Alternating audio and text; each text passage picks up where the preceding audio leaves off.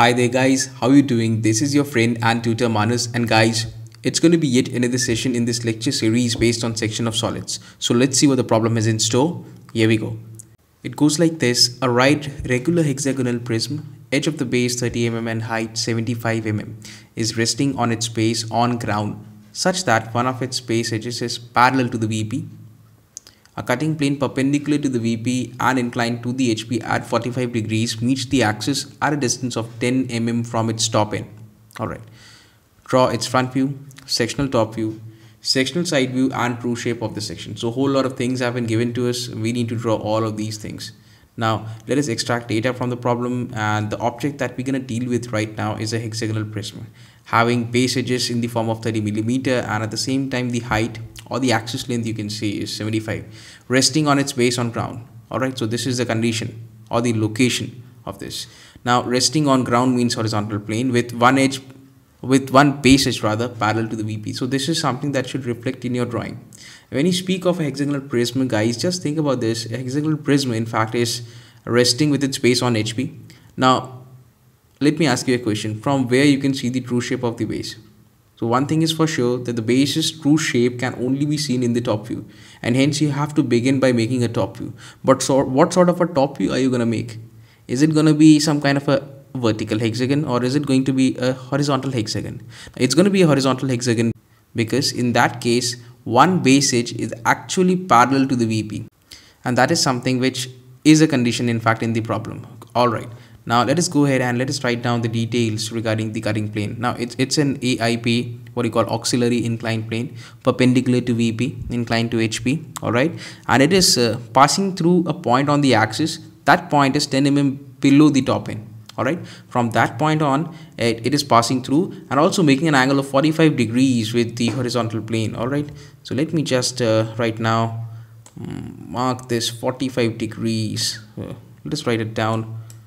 Cutting plane which is making an angle of 45 degrees with HP. Alright, in the next section I'm going to show you how the object has been really kept with the help of SolidWorks software. We're going to be seeing as to how the cutting action takes place in real time. Alright, so let's go ahead and check that. Alright guys, so this in front of you is what you call a hexagonal prism, and what we're going to be doing is I'm going to be cutting this hexagonal prism with the help of this cutting plane, and please see, and you can see what actually happens. So let's bring this down. There you go, there you go. Now this cutting plane, guys, in fact is actually passing through these edges. So we have an edge over here, we have an edge over here, the back side, and there isn't any edge over here in fact, but the top end or the top hexagon has been cut somewhere here and here. All of these things should reflect in your drawing. I'll show you how that can be done. Now if you want to have the front view of this particular scenario, you can do so by this cutting plane in fact looks like a line in the front view. If you want to look at this from the top, it's going to be like this. That's the top view, guys. Alright, now this blue portion is the section in the top view, and this entire top view is referred to as the sectional top view. Now when you look at this entire scenario from the left hand side, you're going to have this is what you call the sectional side view, or to be very precise, it's popularly known as the sectional left hand side view. Now let me get back to the isometric view, the 3D view of this, and we can now go ahead and start making this on a drawing sheet or on a plain sheet of paper. Alright, so let's go ahead and do that. And one more thing that I would like to say is let me get back to the front on portion. Alright, if you want to have the true shape of this section, this blue colored portion that you can see, okay, if you want to see the true shape of this section, you're going to have to look at this entire scenario from over here, exactly in a perpendicular sort of a direction towards with respect to this cutting plane. Alright, and when you do so, you're going to have the true shape of this section, which in fact would be looking something like this. There you go. This is the true shape of the section. Alright, now let's go ahead. In PowerPoint I'm going to be explaining you how all this stuff can be carried out. So we can now begin by making an XY line. So that's the XY line above which we'll have the front view, below which we're going to have the top view. Now as I've already said, that this hexagonal prism in fact is resting with its base on horizontal plane. So we have to kick off by making the top view, and this is how the top view is going to be made, sort of a horizontal hexagon. Okay, this way, all the edges are 30 millimeters each. Alright, now let's name each and every edge. starting from this edge over here. 1 2 3 4 5 6. Why am I calling this an edge? It appears as a point, but this in fact is an edge. Okay, the base point of that edge is 1. All right, now we're gonna go ahead now and make the corresponding front view, and let's have the projector lines from all these points. There you go.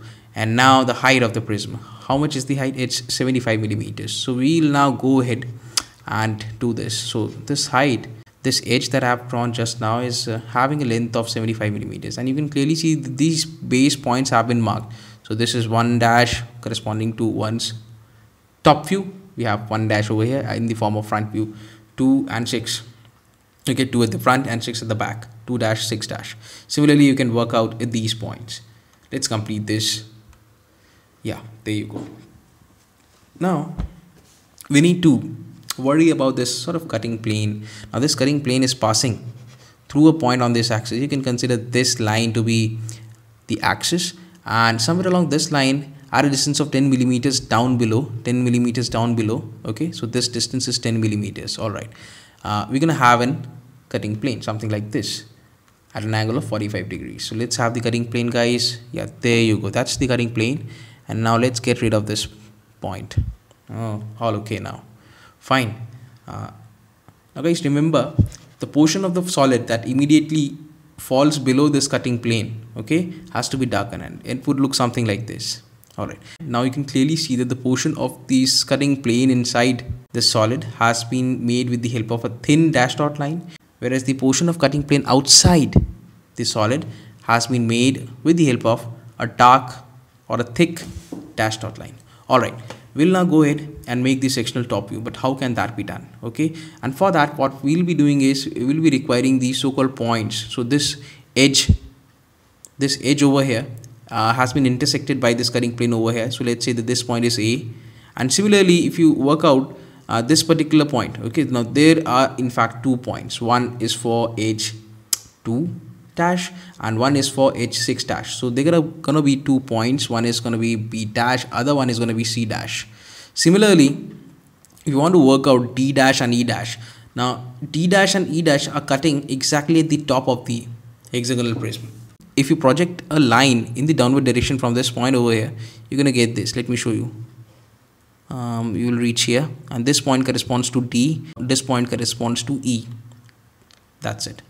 And you can have all these points. So the top view of A dash is going to be here.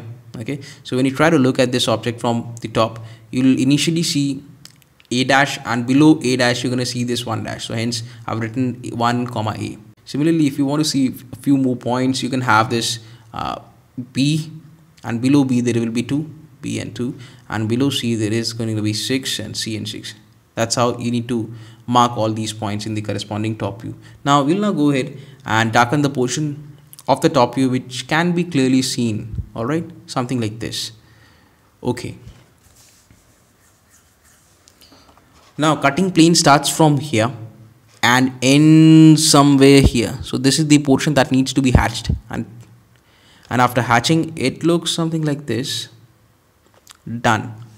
So the sectional top view, guys, is over. We'll now go ahead and make the sectional left hand side view, and for that I'll be doing a small construction in the form of this line. Okay, x1 y1. all right, and over here we have this what you call profile plane onto which the sectional left hand side view is going to be made, and for that you have to extend lines from all these points towards the right hand side until they meet this vertical line over here. Now we need to rotate these lines, okay, by an angle of 45 degrees until they reach this horizontal line. Now let's again rotate these lines in the vertical direction, something like this, and now let's have the lines from the front view, okay, from all the points in fact. There you go. Okay, the next thing to do is to have the base points. Now when you try to look at this object from over here from the left hand side towards its extreme left, we're gonna have this point 6, somewhere at the center we're gonna have 1, and somewhere towards the right, towards the extreme right, we're gonna have 2. So 6 1 2, 6 1 and 2. There you go. Behind 6 we have 5. That's why 5 double dash, obviously, since it's a side view. Behind 1 we have 4 dash, and this is self-explanatory. All right, now this horizontal line is meant for A dash. Okay, so A dash's side view is gonna be somewhere, let's move in this direction, then over here. So this is going to be A dash. Similarly, let's say we want to work out D. Okay, so how can D be worked out? So this is the line for D over here and here, and let's see the D from here. That's it. That's the intersection point of the front and the top view. Alright, so that's D. And similarly, the remaining points can be worked out. Now that we've got all the points, let's join all of them with the help of solid lines. Now, when you try to look at this object from over here, the outlines that are going to be visible should look something like this. Please watch this carefully. Okay, this portion from A dash to 1 is going to be visible, from B dash to 2 will be visible, and from C dash to 6 will be visible. All right, so something like this, and we'll now go ahead and do this upper portion. Okay, so this is sort of a not a five-sided figure that you're going to see, not exactly a pentagon or something. And then finally, since this represents the sectional side view, the section starts from here and ends somewhere here, and this is the portion that we've got to hatch. There you go, that's the hatch, and this completes our sectional side view. Now we're gonna go ahead and make the true shape of the section. In order to have the true shape, we have to look at this object from over here so that we can have the image over here. And for that, let me bring a plane, and this auxiliary plane that I've made right now, x2 y2, is absolutely parallel to this cutting plane. All right, so make sure you do that. Next thing to do is to project lines from A dash, then B dash C dash, and D dash E dash in a very perpendicular sort of a way. All right, something like this. Make sure that the angle subtended is 90 degrees, like this. All right, like this. Okay, now we're now gonna go ahead and draw this. So where is point A? Distance of point A from XY line is this one. Okay, so keep one leg of your compass here, other leg over here, then please see where the mouse is hovering in the upper direction with this as center, and with that much amount that we took right now by keeping the two legs of our compass, we'll put an arc. That's point A. Similarly, with this as the center, now keep one leg of your compass here, other leg over here, then with this as the center, put an arc. That's point C. One leg of your compass here, other leg over here, that much amount as the radii.